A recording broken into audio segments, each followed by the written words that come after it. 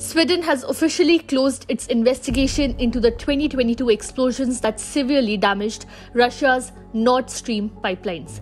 Prosecutors in Stockholm declared on Wednesday the conclusion of their probe into the suspended attack in September 2022, nearly 7 months following Russia's invasion of Ukraine. The mysterious explosions on Nord Stream's 1 and 2 pipelines occurred amidst Europe's struggle to reduce its dependence on the significant volumes of Russian gas imports they provided to Germany.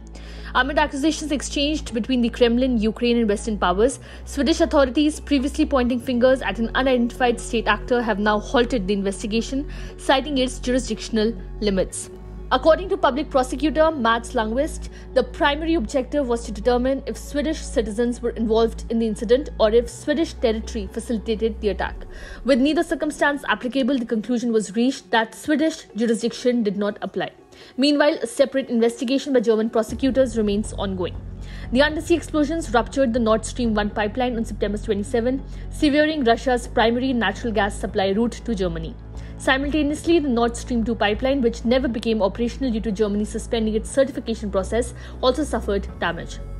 Aside from the geopolitical ramifications, the leaks caused an environmental catastrophe, impacting local wildlife and resulting in substantial methane emissions into the Baltic Sea, potentially marking the largest human-caused methane release. The explosions occurred approximately 80 meters under the water's surface in the Baltic Sea's economic zones of Sweden and Denmark, with seismic data indicating the blasts preceding the leak's detection.